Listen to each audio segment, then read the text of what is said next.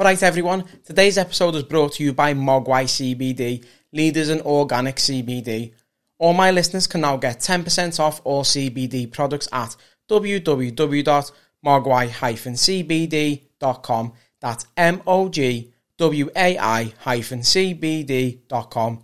Alternatively, you can go across to the Instagram page, Mogwai_CBD, and just follow the link there to the website. Now, if you use discount code NOWTHEN10, that's NOWTHEN10, NOWTHEN10, you can get 10% off all products there. Now, let's get to the pod. You still getting on stage and singing Enrique Iglesias in Incredibles costumes, lad? You actually researched me. I love that. Fucking course it is. I love it. Do you know what's so funny? I just want to touch on the singing thing. It's I think we spoke about it before. I can't remember. Yeah, please. I had three vocal surgeries to remove precancerous growths on my throat. Oh, really? Once there was one. The first time there was one. Second there was two, and the third time there was three. But by the time I took them out, there was five. Shit. And I did used to smoke years ago, on and off, and I loved singing so much. And I'm more of like a studio rat. I love singing, songwriting, layers, and believe it or not, I get bad stage fright. Really? Terrible stage fright, like you wouldn't believe. You wouldn't? I think it's because I'm a perfectionist. I get up there and I go, oh shit, and then I'm like, I have to look at one spot, or what I could do it if I close my eyes, and then people go, oh, it looks like you really feel it, and other people go, oh, you're not engaging with your eyes. And I'm like, I'm fucking trying not to shit myself. You've got to do what's fucking comfortable for you. So I had them 3 surgeries, and like now they haven't came back, and it sounds, but it's sort of I'm finding it harder to retrain and get myself back. I've done little bits here and there, and I put a little thing up last week, and it was about my dad and stuff, and it was like I'd done it out of emotion, and I listened back to it, and I was like, I hate that. And it wasn't the worst thing in the world, but it's technically about, on paper, I shouldn't be able to sing. So, but when you hear yourself anyway, you hate it, don't you? I know. But back to them. I will go around the world a few times, darling. I will go around. But it's. I can't believe you found that clip missing. I know it's so funny. When I started in Ink, someone went, Mr. Incredible, and I was like, oh my God, why didn't I roll with that then? You got a poster on your wall, Mr. Incredible. No, I mean, if I'd have had a body like this now, it probably wouldn't have, I would have kept on. You would have been in your fucking ballies, lad. Yeah. No, I haven't sang Enrique in a Mr. Incredible costume. No. How's your day been? It's been long. Has it? Why? I've still been in work. I work in Ink Bar, obviously I know you know that, but been there for 5 years. It's like me home, but like a big massive family. And we've got 54 as well. If you've been there, it's a monster of a club. But I've been working on Ink stuff, but I've also been working on a new venture. I don't know if you've seen on my Instagram. It's called Zen Liverpool. Yeah, I've seen about it. Oh, like I asked the question. I was like, "Can I mention it?" And they were like, "Yeah, but just don't give anything away." And I'm dying to. So if that's on that, if any questions pop up, I'll have to plead the fifth. But I'll tell you. Fuck off you. No, all I'll tell you about that place is that it's an absolute game changer. I've heard multiple floors. Where is it? That's all. You can't even say that. No, I've been sworn to secrecy. However, it's on the same level as somewhere in Vegas and somewhere else in the likes of Ibiza. K-free. That was my home now for a bit. Listen, there's been some fucking long-term relationships formed in the crazy house, mate. People wouldn't even think to look. I used to love the pleasure rooms. Like the walls used to sweat. I remember touching the wall once and slipped down the stairs. You could fucking catch malaria in the pleasure rooms, mate. It's nasty. But yeah, so it's going to be an absolute game changer, so just keep your eye out for it. It's not unlike that in this country. I've seen. Sound. Look forward to it then. I've seen a couple of little snippets here and there on social media, some people talking about it slightly, and it gets you excited, like. It does. Good. But yeah, it's been a long day. I've been working on like Ink stuff and just little bits and pieces for when we reopen, and I'm very invested in the brand and the owners and the team. We're like a big family, so it's nice, but it's just been a long, tiring day. But how's your day been? It's been average. That's about it. So anyway, what I want to talk about, Craig, I've looked through your social media and stuff, and that's right, and I've gone back quite far, and I've seen change in yourself. So you put a post up the other day. I think it was the other day when I was talking about. It was 2 pictures, one from now, one from a few years ago, when your face was a little bit rounder. And a little bit. Made it look like I sat in the fridge for 10 years. Look like that kid from fucking Charlie and the Chocolate Factory. and it's not called the Chocolate Factory anymore because I ate all the chocolate. That's what it's like. So on the post, you've said, you're 3 years into your 5-year plan? Yeah, I'm 3 years into it now. Yeah. So what is this 5-year plan? It's obviously it started as just, I want to get fit, and because I used to train in KBABC years ago. Okay. And that was probably the fittest I ever was back then. I was there for just under 2 years, I think, and they were all great lads, and I used to just do the training with them. We'd go I'd go and watch them box, we'd go the night out, it was good. And then I just let things slide. My dad got sick and I just didn't care. I was drinking this heavily, about 4 bottles a night and just eating Indians, and I didn't give a shit. And then one day I looked in the mirror and I was like, what the fuck is that? You fucking changed. By the way, you can swear repeatedly on here. Do what the fuck you want, Good. Twat, cunt, funny assholes. There you go. So I just looked in the mirror one day and went, this is not it. Like I think I was 30, and I was 30 and I thought, if I don't sort myself out now, I'm fucked. You know what I mean? I'm there now. Yeah. I feel like 4.5 stone on in lockdown. Have you really? I can't even see my little fella anymore. Me and Kelly's in the way. I've just seen him. He came in before. I'm talking about me fucking pipe, you dickhead. Had me off there. I fucking fell right into that one, didn't I? I see. I've got more sass on it. I've got red wine. The wine courage. But anyway. So yeah, I designed this. I'd got this plan in my head and I was like, well, within a year, I'm going to try and get my body fat down to at least 20% or 15%. The 15 was pushing it. Yeah. I actually got it to like 17 within the year, so it wasn't too bad. So that was the first. So I've done I was a 5-year plan. Yeah. They always say you do it by sections. So I've done it year by year, but then the last 18 months maybe, I've done it. I went to, for the next 2 years, this is what I'm going to look like. And there was a picture of this model. I didn't even know the model's name. I seen it on Instagram and I was like, that's what I want to look like. That's what I want to look like. So it's I want to sort of have 8%, 8 to 10% body fat. That's hard, though.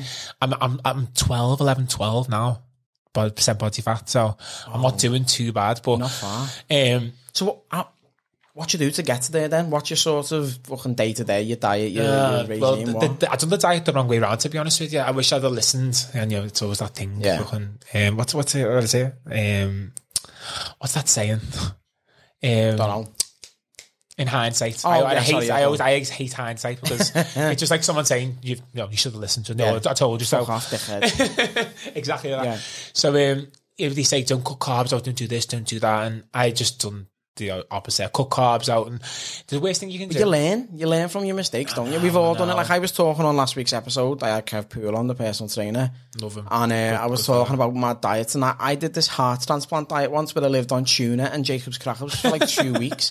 That's all a fucking it. It was horrendous. Is that what it's called? The heart transplant? It's for people who've had like heart transplants. I found it on Google anyway. Fucking. I done one of them. It was insane. You do it. You lose a stone in a week, and it's for bypass surgery or something like that. I think it's what's his name, Doctor something. Anyway, but I so I done it all wrong at first, and I did lose about 2 stone, and then it slowly started coming back on. So, I finally listened to the original advice I got on. When you're cutting at least 20% of your meal, just put good carbs in. Yeah. And even then, I went from white rice to brown, and there's not much difference. I'm gonna shatter everyone's dreams there. There's not much difference really. But then what I've done now is I don't even have any processed carbs. I just have potatoes. Oh, okay. Or oats as much as I can. You know what I mean? I'll have a day off. But anyway, so my diet was that 20% carbs. The rest was protein, either prawns or chicken, and veg. And then I was just absolutely smashing the gym, and that was another thing, cardio. I was smashing the cardio, and cardio doesn't even do that much for you. You're best just doing weight training, isn't it? You're best just doing weights to I got told to shift weight and tone up, use low weights but do high intensity interval training. Yeah. So when I done that first, I think it was a couple of months for I listened to that, and I was just training probably 3 or 4 times a week, and then the more it was honestly like an addiction. it was worse than smoking ciggies, because the more I wanted it, and the better I looked, and because obviously the age, my body age was going up, but everything else looked like it was going backwards. So I was looking after myself, so it was perfect. So it was sort of a little bit like crack, and, a bit like crack. Did you say that? You know, that's a sense. Listen, there's no fucking crackheads that look as good as that. You know what I mean? But you know what? I don't fucking knock crack. I was saying this the other day. Have you seen a smackhead or a homeless person with fucking COVID? No, I thought these all be dead by the time. They're all still fucking flying up by the garage. Heroin's the cure. I'm not even messing. Don't get the vaccine. Just take some fucking heroin. You're flying. Honestly, I see them all the time, and they go, oh, "Mate, have you got any change?" And I go, "I was going to ask you, mate. I'm fucking skint, you know." Exactly. Do you know what I mean? But anyway, I thought they wouldn't.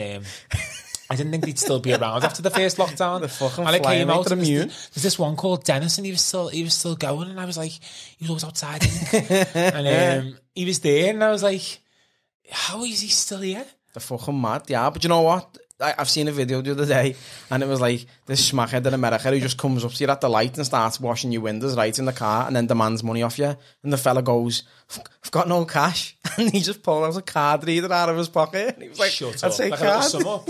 That's hysterical. A little baguette of fucking card readers, mate. I would have fucking bonneted them. See, the first thing I go is, where did you charge it? You've got, where's your fucking bank account, you little dickhead? So, what you're saying, you're working in ink for like 5 years and stuff, and you've got other projects. I imagine that's hard, sort of sticking to a firm diet and stuff, working in the nightlife industry and stuff, because a lot of people say, you know, eat like small meals regularly and stuff. How does that work when you're working on mad hours? Well, I used to be like quite strict with my food, but now, because I'm always on the go in ink, or I'm doing this or that or the other. I don't count. I don't get on the scales anymore. No, I don't calorie count. To an extent, I do. I'll roughen it round. Like I'm on like nearly 3,000 calories at the minute. My body seems to be soaking them up. So it's because I'm training that much. Well, I was until what's happened. Until the other day. But anyway, it's to balance it. It's always been a bit of a. If I'll have too much one day when I finish from work, and even no matter how tired I am after ink, I'll get up the next day and I'll go to the gym before the next shift. That's the right mentality. And that's the way I've always been. But I think it's with an age thing with me now, is like, I feel like now everyone goes, you're mad at the way you're doing all this stuff. And I go, I feel like if I don't work twice as hard as everyone else, everyone will forget. About me, or you know, I get that. Yeah, they won't think. And I don't know whether it's. I'm quite, as I said before, I'm shy, but I'm a little bit insecure, and you wouldn't even think that because you're a massive online presence and stuff and all that. I don't come across like that, but I've always got that worry and that doubt, and I think it's good to have that because it gives you the drive. But I always think if I stop working out this much, I'll end up huge, and I'll end up a couch potato, and you know, I get that. And sitting back in the fridge again. Do you know what though? You're never too old. Like I seen a picture. I think it was yesterday. This half fella who's like 75 and decided to sort of get in shape. And like in 2 years, he's got like a six pack and everything now. And he was a big fat bastard beforehand. And I was like, fair play. Don't know why we didn't have a fucking heart attack, like, but fair play to him for fucking losing all that weight. Ridiculous. Do you know what? I've been in the gym for a long, long time. But one of the lads in work a couple of years ago was like, get in the gym, lad. You need to get in the gym. I was like, yeah, sound going. On day one, he fucking pushed me. I need motivation, and he pushed me, and I was like, just need a bog, lad, and I disappeared, and I fucking spewed everywhere. I took a proper gym whitey, and I felt bad. So I was on my hands and knees, cleaning all this sick. When he come in, he was like, 6 in the morning, he's like, what are you doing, lad? I was like, I feel sick. He's like, you little dickhead, sort your shit out. So I was like, I'm going home, I'm going to work. Went home, fucking cried. At least you admit it, because I mean, I've never admitted it until now, but I've done the spewy thing before. You're pushing your body so far. It's fucking. And there was people in the cubicles, so I had to spew in the sink, and then I was like, you should have just fucking threw it at them. I would have in your hands, launch it over the cubicle. But yeah, no, it's rough sometimes, but it's worth it when... Listen, if you look like that, it's fucking worth it. Do you know what I mean? Bet your fucking house is full of mirrors, innit? You're walking around in your fucking bills, lad, all day. Just like that flexing. I've got three in my living room and one in every room. I think you should check yourself before you back yourself, you know what I mean? Listen, like, my brother does it all the time. Like, he fixes his hair before bed. I'm a very, very person. And his bed goes, why the fuck are you fixing your hair? You go into bed, and he goes, you don't know you're going to meet in your sleep, do you know what I mean? She's like, you're another. Oh my God, that's such a good one. Fixes his hair all the time. So, with your goals and stuff, was it purely weight based, or did you have any goals in terms of career and stuff? It was just weight based, and then And then that's where the followers started, you know, because I joined Instagram when it first came out. Like I've had mine since 2009, I think, or 2010. Yeah, you're a fossil, you was. and I've had it, and I'd never really done anything with it. Blah blah blah. And then I remember I started doing weight loss pictures 2018, I think, if I'm not correct. And then I went from like 6,000 followers, because I'd obviously had that years, like 10 years then, to like, I think it was 12 or 13 within a couple of months, and people were just like asking me questions, and I was like, can I even answer these questions? It's like a microwave expert giving brain surgery advice, isn't it? It is. I didn't want to give the wrong advice. So people love seeing a real life story rather than just a professional saying, "Oh, this is what you need to do." They've seen your story, you develop your changes in real life, and that's why they're like, fucking hell, I can relate to that, and that's why they're asking you for advice, because they've seen it work. It's nerve-wracking as well, Lucy, because like I love attention, I do, but it's like a double-edged sword, because sometimes you're like, am I saying the right thing here? Or I'll sit there and look at a post for like 4 hours and think, is that the right thing to say or do? Sometimes it's just, I don't, I just post it and then I get the backlash. But sometimes, and then you've just got to be careful sometimes of how you portray yourself, especially because obviously I've got a job. Yeah. And I'm a manager there, so I've got to portray myself in a certain way, but still keep it real, but then not be a shitbag. So it's like tossing a load of balls and catching them, and you're trying to catch them in your mouth. It's difficult. I imagine. Balls. I meant juggling. Fucking onion bags everywhere. You little dirt bag. Pass that wine again. It's sort of, it's as I said, it's a double-edged sword, but you've just got to move with it, haven't you? But yeah, it's a good thing, and I'm glad I've done it in that way. And it was actually when my dad went, it was that was when it pushed me. I was like, you know, you've just got to do anything I could to take my mind off it and sort of focus on something solid and concrete. That's what I was just doing. Well, that's a good thing though. It takes your mind off it, doesn't it? So your weight loss journey, it's fantastic. You're in unbelievable shape. So credit to yourself there. Now, in terms of your career then and managing the bars, how did you get into that? Well, I had a pub in Walton called The Breeze, and that was when I was pleasantly plump. And I seen, as I say, my dad got sick, and I keep feeling like I'm going to have more, but going back and forth. It's all right. It's all right. We like fact, don't we? We like fact. So I was like, we're not going to carry the lease on, because if my dad's just not going to do it, or he might not be here, I'm not going to do it with the pub without him. And my mum and blah, blah, blah. So attachments, isn't it? Yeah. And I mean, Walton was that's where I'm from. I'm originally from Walton. I'm an L4, L4 for life. Baguette.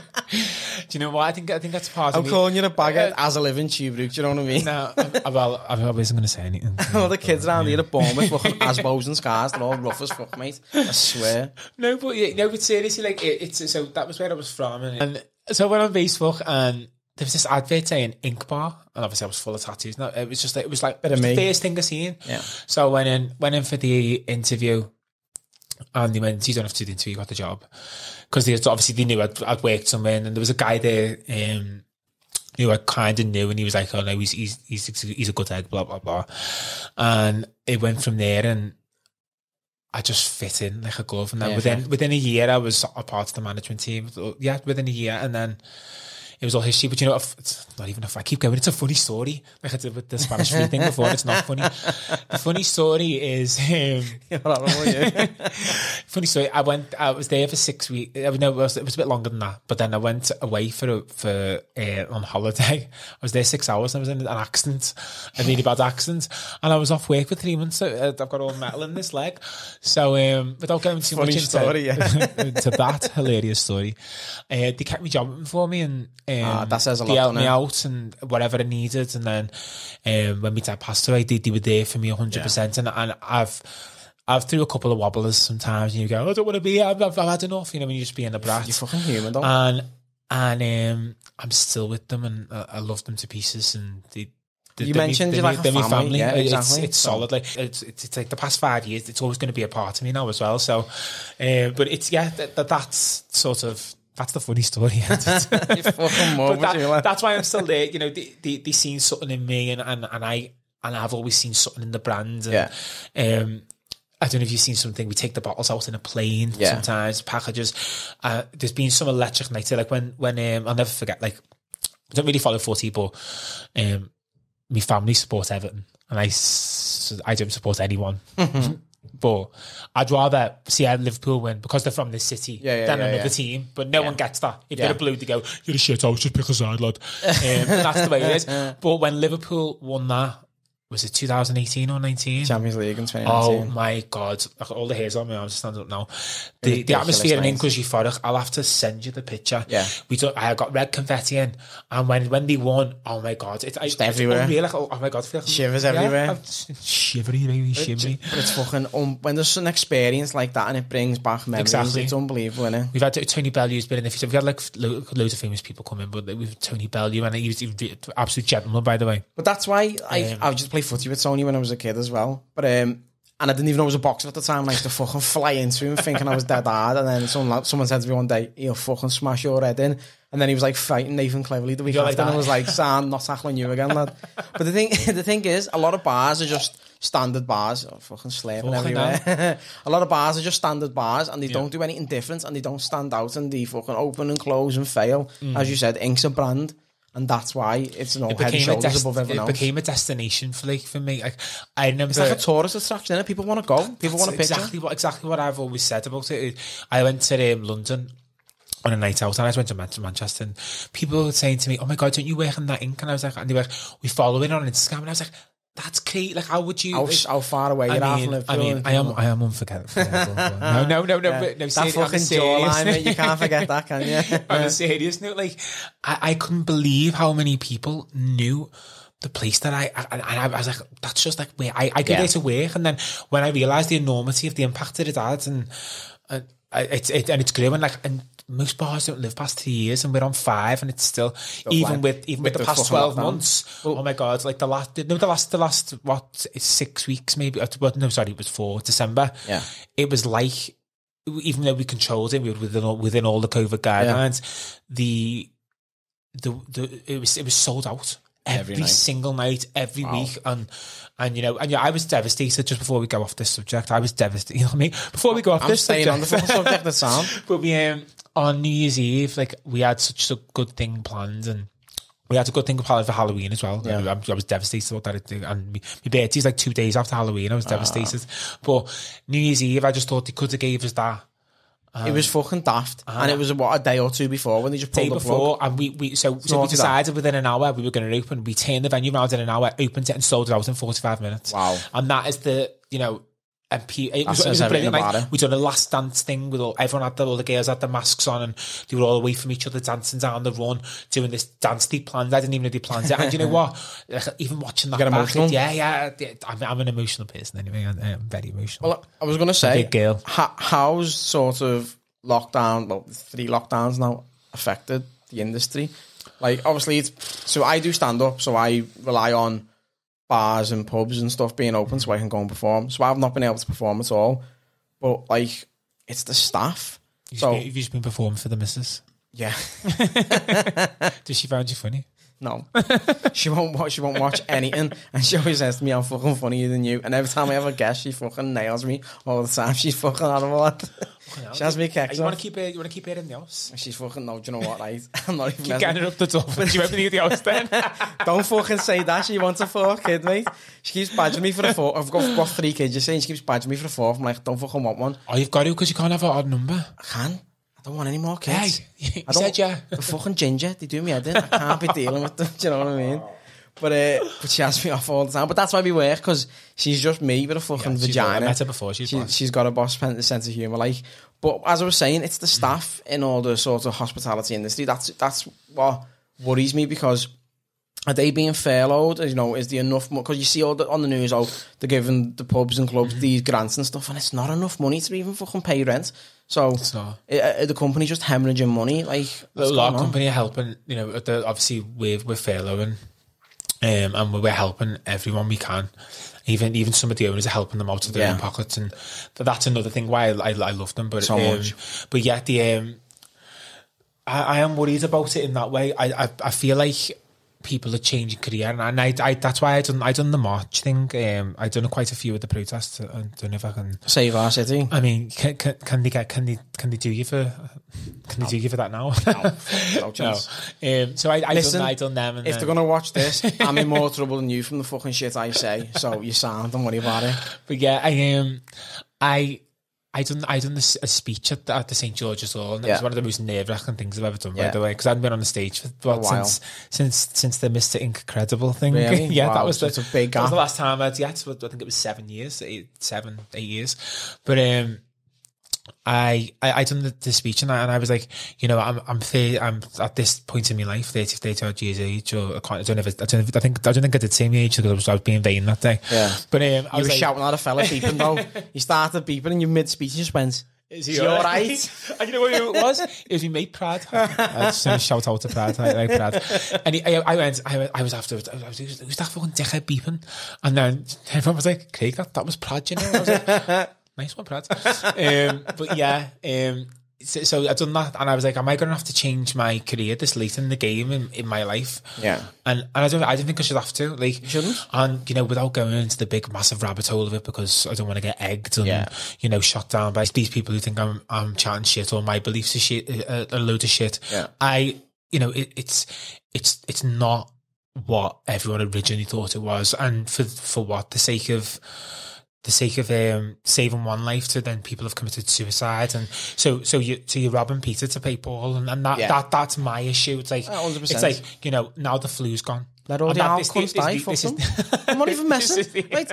They've ruined the economy. They've all voted Brexit. They're all on the fucking lazzies anyway. Kill all the cunts and let the fucking economy survive. But that's what. So, or tell them to stay in.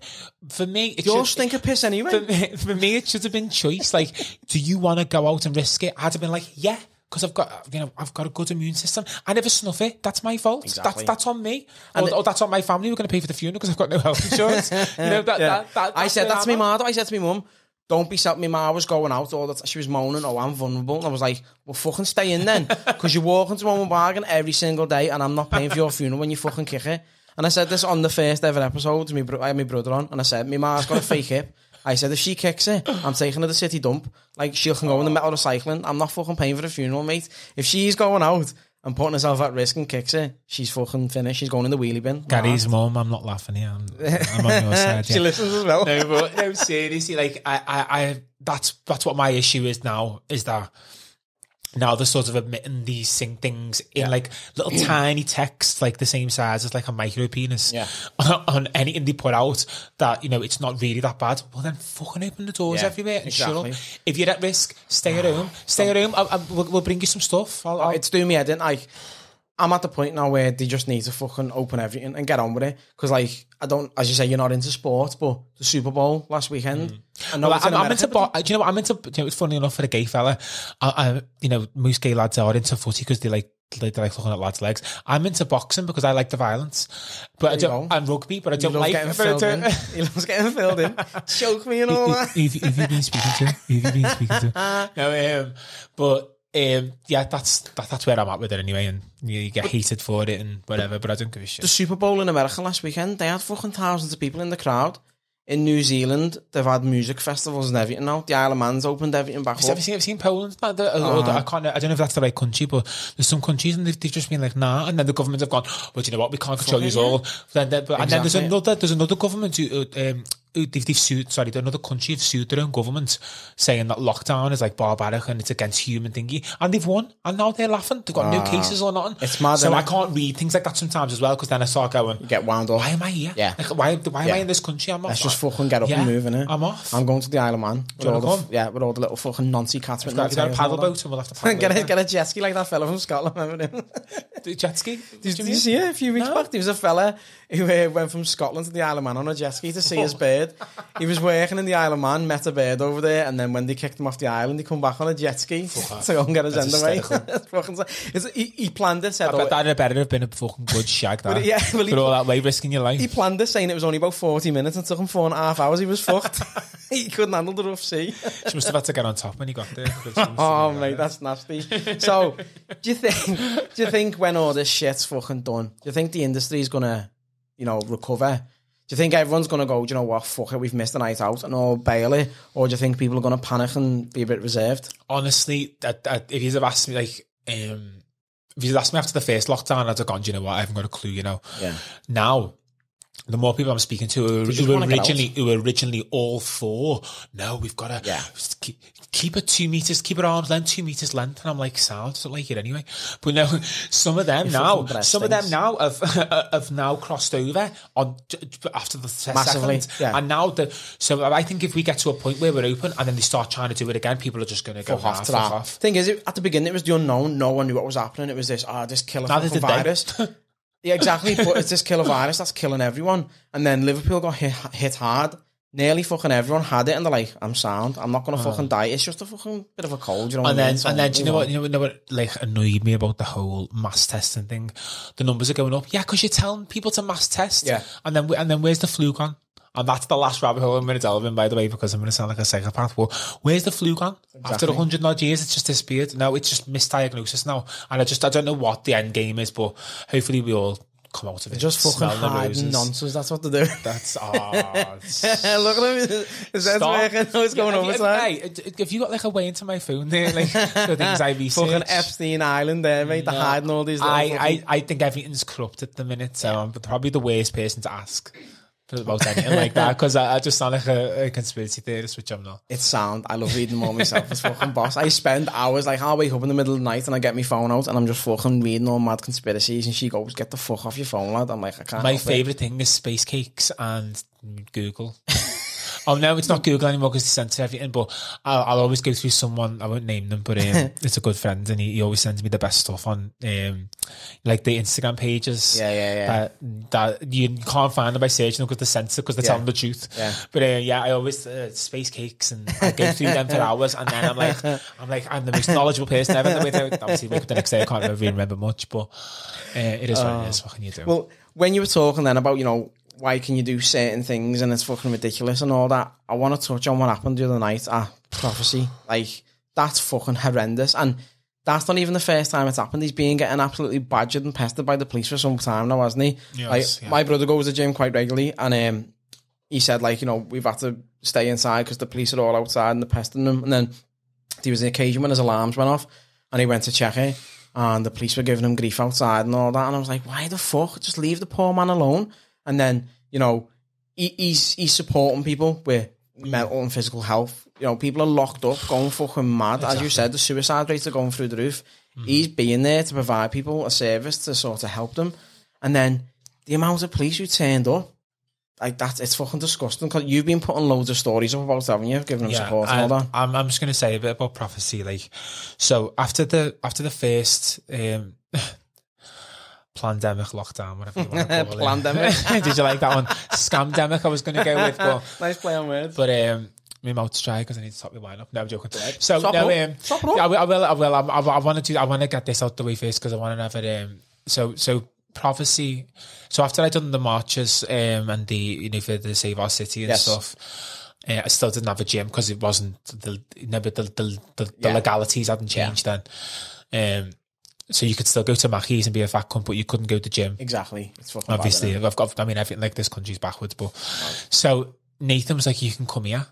And so I went there, and I went with Holly, little sidekick over there. And she doesn't like the limelight, darling. But so we went with her, and she's not as very forthcoming as me with it, and sometimes I pretend I'm brash, but really I'm like a bit nervous. Went in there, and from the first get-go, just made us feel at home. Like, I've probably came on leaps and bounds body wise, and just from being there from November. So I went there in November, and I honestly think that if he wouldn't have let me go there, I don't know what my headspace would have been like, because after the first lockdown, I said, if we go into another one, I don't think I can do that again. And I'm really strong-minded. Yeah. I had some dark days on the first lockdown, and it was bad. So for Nathan to do that for me and Holly and countless other people before the third lockdown, ludicrous lockdown, whatever we want to call it, for him to do that for us was for me, it was just, he felt amazing. He ends up having a staff night out in Ink after a couple of weeks, their Christmas night out, and I just fell in love with all of them. The staff, the lads on the desk, there's Mason and Adam and Jack's there. They're all good people, but so for him to go through that, what he went through the other night, did you see what the Agro put up? Sorry, can I name them? You can name them. Name what you want. We can do whatever we like. Do what you like. They said, what was it? It appears that he's being attacked, and then words like alleged, and I'm like, oh, you weren't saying alleged when you said he had someone captive in there. Do you know what I mean? So the CCTV isn't fucking alleged. So I was watching it the other day. Catch the lag, Craig. The door's open. Everyone starts running out. One lad doesn't run. He walks, gets swatted with the baton. Then the camera doesn't lie. Exactly. Have you seen the fella who's broken his leg now as well? There's someone who's got fucking pins and everything in his leg. It's broken. And then the video when it's Nathan, they've got hold of him. He's handcuffed. He's got his legs strapped. One runs over and knees him. Yeah, there's like 8 of them holding him. Disgusting. Then one runs, knees him, drops him to the floor. They all start kneeing him, kicking him and everything. They disperse 2 full cans of fucking CS gas pepper spray or whatever on him. And tased him in his neck. And it took them all to get him down though, didn't it? He would fucking smash all the heads in. But he wasn't even resistant. Exactly. So he were fighting back. So I seen on that the story, the first one they put up about it afterwards, saying the gym owner is sorry, I might be quoting myself wrong here, but anyway, it's only the echo. He said the gym owner appears to be blah blah blah, whatever they said, and I was like, appears to be the video. You can see the video clearly, mate. And then it's been took down. It's been 2 of them have been took down. And then one of them's where it says sensitive information. Do you want to see it? Do you know what I mean? I'm just waiting for it to be a fact finding one now because that's the usual one, isn't it? Exactly. It's fucking incorrect facts. It proper does me tits in because it's out of order. What he's doing for the people in the community is unbelievable, and then he's got to go through that ordeal. He's got to get fucking filled in, get arrested because one person's complained saying they were being held against their will. He's now being supposedly charged with 45 counts. I think that was a setup as well, by the way. You know, yeah, it's got to be. It's got to be. Why would you want to go outside and get up to £800 fine when you know the busies are outside? Why would you want to do that unless even if you said you're being held against your own will, you're still liable to pay that fine because you've gone to the gym. So it's an inside job, 100%. Exactly. So he's apparently being charged with 45 counts of kidnapping, which is fucking stupid, right? This is what they're saying. But then he's come out and said anyone who's been arrested and got a fine, I'll pay your fine. But he's been in. I spoke to him before. He's been in court today over it, and he's just went in and handled it like a man. And do you know why? Do you know why he got arrested? He was trying to stop someone from getting hit by the police. That was why it happened. If my facts are correct, which I think they are. He was trying to defend the people from the gym, and that's what you got. Well, he put a video up last night, didn't he, saying he's going to be open on Thursday, and he wants everyone to come up there and all stand as one and unite, and fucking I can't wait, mate. It's doing me. It makes me proper angry. I know, well, this is going to get aired afterwards, so I'll just say it now. I'm going to go because I'm going to go and show my face and support him. I wouldn't be able to. Well, as I said, I don't know how I'd survive the second lockdown and then this one. And if you're saying that, how many other people are saying that? Exactly. It's helped everyone. I don't know where I'd be. My head would fall off, and I'm quite strong-minded, but that the gym has changed me health, my life, and he helped me when no other gym was open for the past, 2-3 months. So, you can get a Big Mac. It's mad. Yeah. It's fucking mad. I mean, listen, if them charges stand, I reckon there's going to be murder in the city. There is going to be. And I think this is... like touch wood. Go on, just bang the table at sound. Just bang the table. I think they know that they can't do another lockdown now because people are now of even the people who were patient before, they've now had enough. So I'm hoping that this is the end to this insanity. Yeah, it's got to be. It's got to be. It's fucking stupid. Absolutely stupid. Right, do you want to top your drink up for the next section? Go on then. Sausage. We're going to test you. Oh, what's this round called? So the next one's called Everyone Has Their Price. Right? I'm going to throw some questions your way. I'm going to test your greed. Okay. I'm going to give you some horrible... seductive that was then. Deep throat the bottle right now. No. I will. So I'm going to give you some horrible scenarios and see what you're willing to do for the payout. You ready? Hit me. It's time for Everyone Has Their Price. Who recorded these jingles, by the way? I say this all the time, right? I paid £5 for that off the website, £5. Some kid from Canada, I just told him what my lyrics were, how long I wanted it to be, and he sent me back in about 30 hours. It was fucking sound. Sure. Sound efficient. Yeah, because I could imagine it. Never doubt the one. The sex lottery. that type of one. I'd love that. Just record jingles in the house all the time. Right. Okay. So we were talking about smackheads in town before, and you were name dropping some smackheads. So where you're working in town quite a lot, you might be, you might be aware of the old baghead, Banjo Bob, the old fella who had the little cardboard guitar and he used to sit there playing it all the time. Remember him? Yeah, I've got a story with him. Right, well, let me give you this first and you can tell me the story. 500 grand's on the table, right? A lot of money, $500,000. You've got to collect all the smeg from around his pipe for a month and use it to brush your teeth every day for a week. $500,000. I'd rather be using his banjo singing. I'm sorry. I couldn't. Couldn't do that. I can smell the warmth. Ugh. That was the story I was going to tell you. But imagine, like, you've got to brush your teeth, your tongue and everything like that. Go on, what's your story? What the fuck is wrong with you? What's your story? That was it. You give him a No. Licking his baby belt. No. What is wrong with you? No, I walked past him one day and I was walking down. I was eating like I was going to say a protein bar, then I was lying. It was like a packet of crisps or something. I was hungover. And I walked past him and he just turned around. He was like doing his little ukulele husky song thing, and he just turned around and went spat right in front of me. And nearly Ralphed it. Nearly Ralphed the whole thing. I can't. No. You must stink. What is wrong with you? I can't even drink that now. So you can't do that then. Sound, I'll move on. No. I'd rather be skint. Right. Do you know what? Even though these are horrible, I've been kind in terms of the price. I'm normally going in with like 100 grand, you're flying here. So for $1,000,000, right, you've got, again, I don't know where these come from. I'll have a sip of this before you say something disgusting. I should say it mid-sip. No joke. For £1,000,000, you've got to dig up the dead body of Margaret Thatcher and you've got to fuck her in front of your family. You doing it? All the decomposed hairy arsehole and everything all nasty. I was with you until the family thing. You can't just do it on your own. You've got to go through fucking an ordeal. Everyone's watching you. Is there anything left? Is it just bones? What's going on? Well, no, I can't even say that. Oh yeah, can't I? Well, I'm normally the bottom anyway, so I'll just let it fuck me, and then here we go. I've got the mill. That was a good one. See, it worked that well, didn't I? You're the Here we go. What is it? You're the post box, are you? Whatever it is. Yeah. Sound, you're flying there, you're in the middle now. Go on, next one. Again, nasty. 750 grand, right? You've got to get a Gillette razor. You've got to run it across your sword sideways, right? Then fill your hands with hand sanitizer and have a wank for 5 minutes. I'll give you the mill back, it sounds. Don't worry. I'll give you the previous mill back. I couldn't do that. Oh. Imagine the fucking pain. I know what it's like. Just my bum just closed. I don't know what that feeling feels like. Joke. No, man. I've been in work. Cum bubbles everywhere.